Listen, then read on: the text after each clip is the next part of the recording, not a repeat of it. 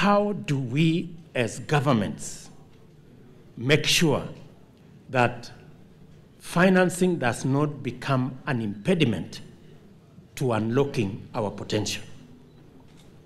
How do we bring down the cost of finance? How do we get the correct model? We've had discussions in Kenya, and we were told as policymakers, number one, you need to borrow less as government. We said, yes, we are going to borrow less as government, but the private sector too, and especially ministers of finance, governors of central banks, and I've seen many of them here, they should take a much more assertive role in making sure that there is a clearer and a much more transformative environment and framework that facilitate lower interest rates, because that way we can mainstream and bring on board more investors, more farmers, more entrepreneurs to be able to carry out and to help us facilitate economic growth. In our blueprint, we want to bring 1 million acres, working with the private sector, to produce and expand our food production. We believe that in 5 to 7 years, we should be able to export 5 million tons of grain from Kenya. The process has already started. In one of the biggest ranches that we have, we will take half of that facility, use modern technology, bring the private sector on board.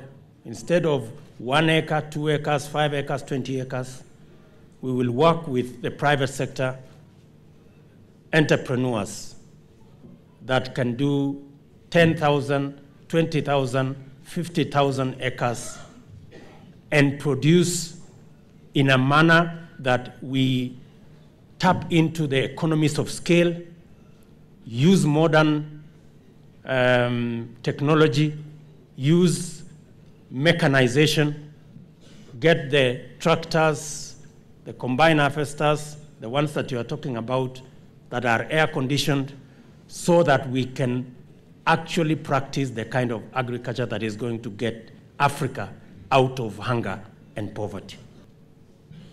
Today in Kenya, a smallholder farmer produces 15, 18, 90 kilogram bag of maize on an acre.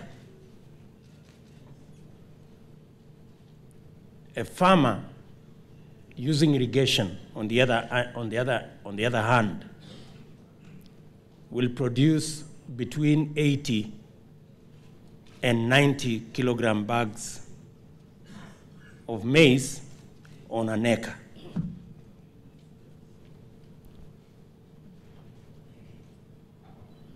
In other words, a smallholder farmer will produce a fifth of what a commercial farmer under irrigation would produce. The statistics, therefore, is easy to understand. It doesn't require a lot of calculation. 18 bags and 80 bags is a world of a difference. That is why we have chosen, as policymakers in Kenya, that beginning this year,